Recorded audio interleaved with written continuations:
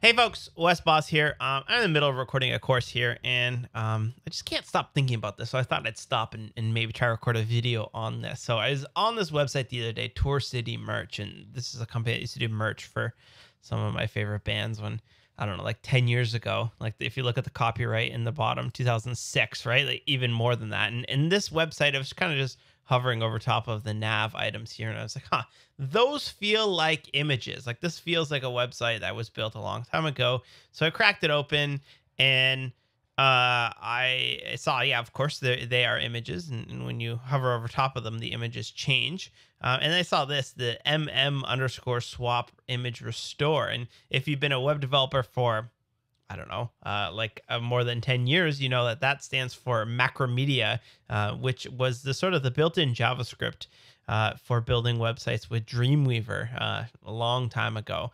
And that stands for Macromedia, which is before Dreamweaver bought, it was Macromedia, then Adobe bought it and merged it into Dreamweaver. So this is a relic of the past. So no shade thrown on this website at all. I'm just curious, like, I thought about it and I closed it down, and I just keep thinking about this, like, oh, I wonder, like, what is the JavaScript behind this? Obviously, we could all write some JavaScript that switches out a PNG, but like, what does the JavaScript actually look like? So let's take a crack open this swap image and try to break down what is it actually doing behind the scenes, and then we can take a look at this image restore as well. So swap image, it's just done on an inline event handler. So that means it's likely a global variable. Let's take a look here. Yeah. So if you type in swap image, you get the code. Ooh, it's version 3. You click through to that and you'll get to see it's just in the index.html. So this is the code for the swap image. So let's just paste that in here. Is the restore find object preload images? That's actually pretty cool. So, and restore, maybe we should take all of this and sort of just break down what is it doing. Let's take a look here. All right, so the swap image is the big one that we have here. So let's break down what exactly is going on. And so we've got this right here, which is our variable declarations. This used to be like a pretty common way to declare variables, where you would just declare them all at the top of your function or your document or whatever scope you're working in. You would declare it. So we have an I, a J. Maybe we should var.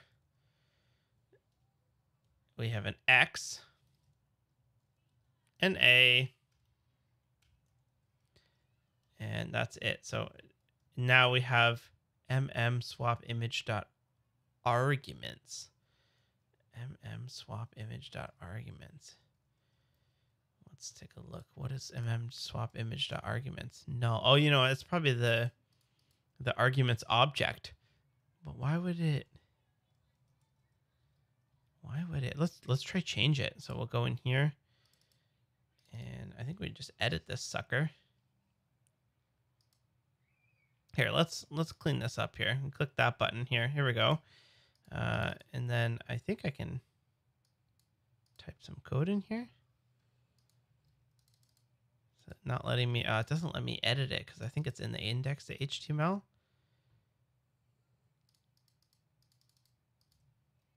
Oh, let's put that on ice for a second. So we've got this, which is creating a new array, MMSR.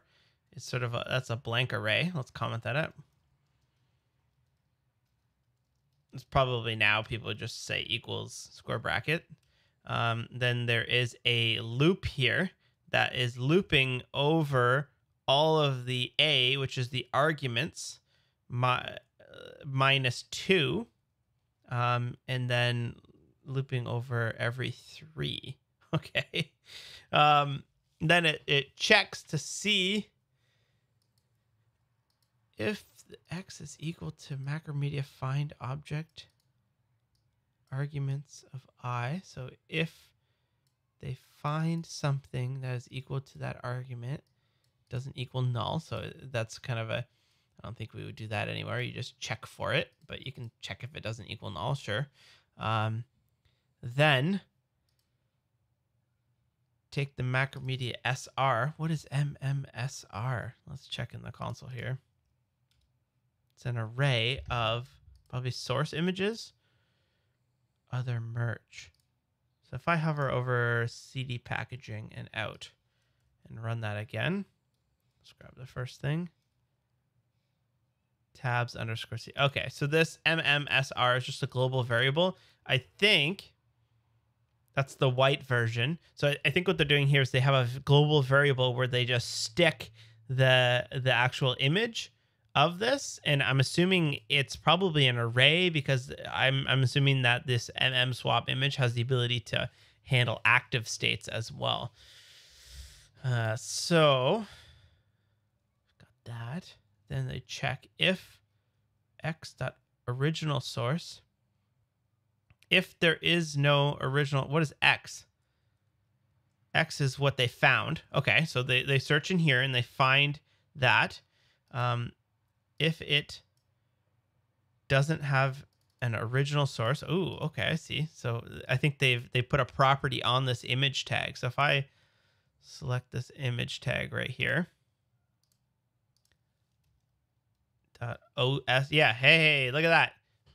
So what it does is it just puts a property on the image called O source, or original source.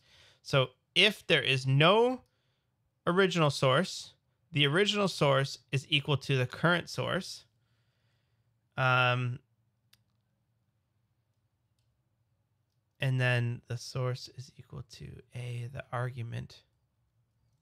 And then it's going to take in the second argument of this thing. So let's take a look here. Or the third argument plus 2. So the first argument of swap images, here we go, tab CDs over. So it's replacing the source of that image with the tab CDs over. Okay, I see. All right, so this is just a way to loop over the arguments that have been passed in. I'm not sure why it's like maybe swap image does a bunch of stuff. It loops over all of them, and if it can find it, it sets the source to be the over state, and then also serves as a reference to remember the old state. And then I'm assuming the swap image restore is similar to that, where, yeah, it will loop over the arguments again, but restore it. See, the x.source, the image.source is equal to the original image source. That's pretty cool. And then what else do we have here? The preload images. D equals document.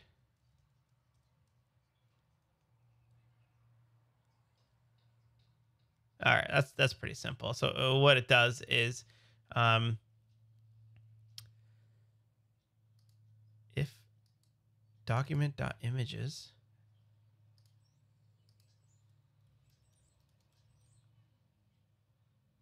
oh man, it's taking all of the document images, makes a new global array of all of the images.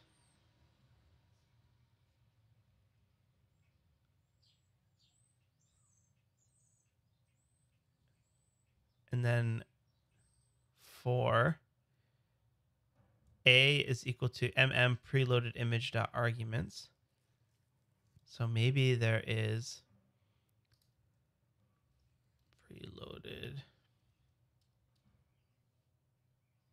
Ah, I see. So when this thing loads, the body loads, it's loaded up with all of the things, all the images that it needs to actually load up. So it's not going to preload every image on the page. I think it will just check if that is an actual image in the document, and then it'll go ahead and create a new image. That's how you create an image programmatically in JavaScript,